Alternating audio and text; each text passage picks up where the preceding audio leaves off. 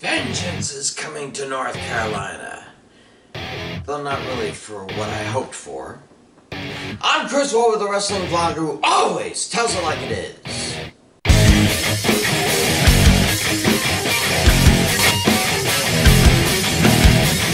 Three out of 5 for the Royal Rumble.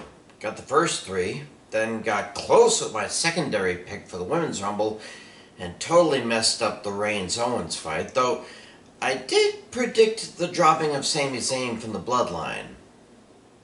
More on that next week. Anyway, you would think that NXT would pick a better place for their first PLE outside the Performance Center since last year's Stand and Deliver. Oh, nothing's wrong with North Carolina as a whole. It's a beautiful state. But it's their politics that I feel are stuck in the 19th century. I'm still thinking they're going to change their state motto on the border signs to, "If you're LGBT, then GTFO." I mean, maybe that's changed over the last few years, but I doubt it very much. Well, in any case, the show in Charlotte is essentially NXT Night of Champions. All 5 titles are on the line tonight in various degrees of chaos. And tack on a 2-out-of-3 falls match between a former U.S. champ and a former North American champ for variety's sake. Seems okay on paper, but we all know pro wrestling isn't played on paper. It's played on Peacock and the WWE Network for around $15 a month.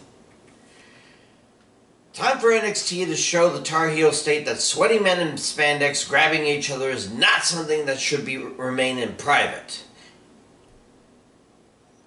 Here are my predictions for NXT Vengeance Day 2023.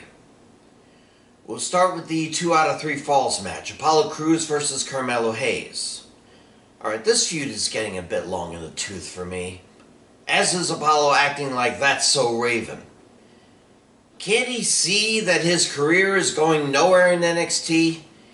If he's not some kind of champ after Stand and Deliver, they need to either make an awesome tag team of him and Bobby Lashley, or let him go to AEW or the like. Not that Hayes has been all that lately. I mean, sure, he won that breakout tournament and won the North American title from it, but since then, Anyhow, like most such matches, this will go to 3 falls, and Apollo will make that final fall count. Winner is Apollo Crews. NXT Women's Tag Team titles. Team KC defends against Kiana James and Fallon Henley.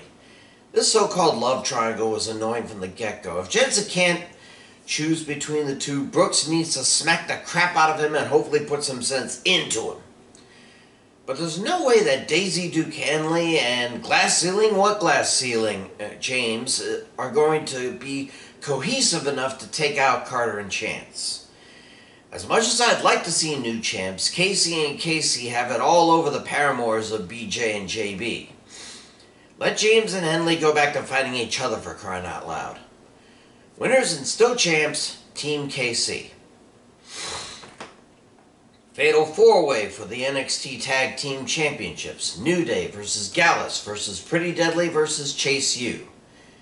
Kingston and Woods have overstayed their welcome in NXT, okay? They wanted to become Triple Crown Tag Champs, and they did. Good for them. But now it seems they're setting things up so that they have to lose and go back to SmackDown. And quite frankly, they need to do that. But who will get the titles? Definitely not Pretty Deadly. They've had it for too long before New Day showed up. And Chase U? Regardless how lucky they were to get into the match, they're still jobbers to the stars in my book. That leaves Gallus. And I think it's about time they took the gold that they should have got at Worlds Collide. Winners and new champs, Gallus. North American Championship. Wesley takes on Dijak. Or Dijak, or whatever.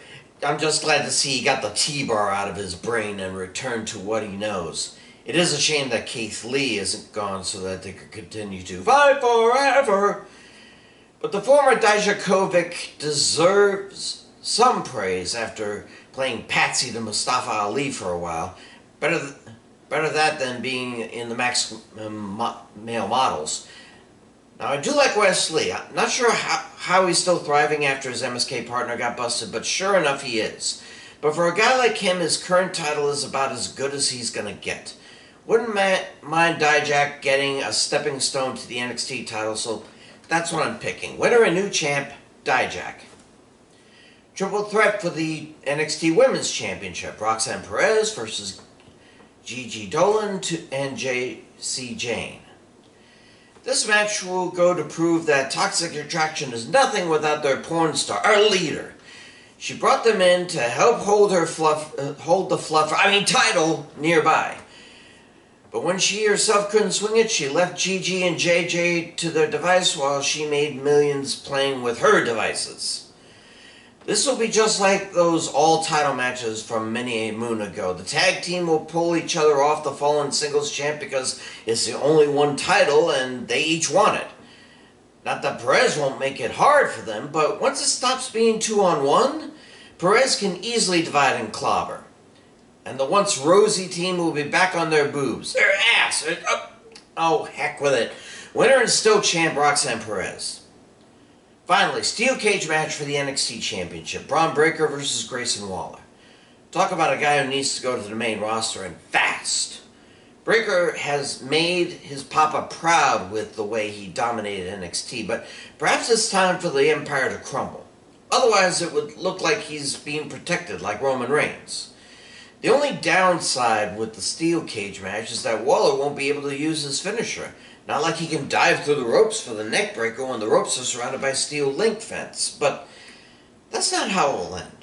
I'm thinking back to St. Valentine's Day Massacre or one of the Crown Jewels. I think Breaker, after giving a severe beating to Waller, will throw the Aussie so hard against the cage that the panel will swing open or collapse to the ground, allowing Waller to exit the cage and win the title.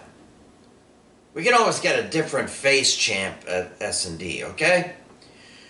Winner and new champ, Grayson Waller. Those are my picks. Now, GTFO out of NC until their politicians get their heads out of their ASS. I'm Chris War with the Wrestling Vlog, who always tells it like it is. Stay safe, pray for peace, and I'll see you